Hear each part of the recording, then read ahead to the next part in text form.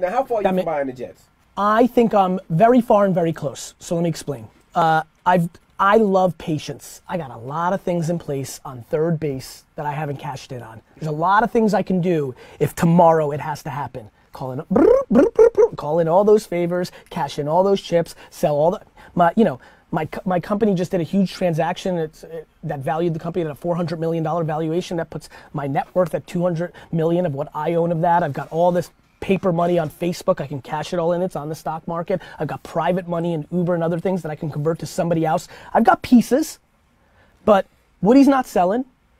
And the truth is, I don't have the 2.7 billion. I'm nowhere close to that.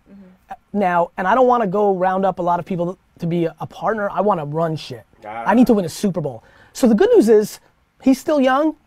He's, I wish him health every single day. I need about I would love to have another 15 to 20 years to make the play.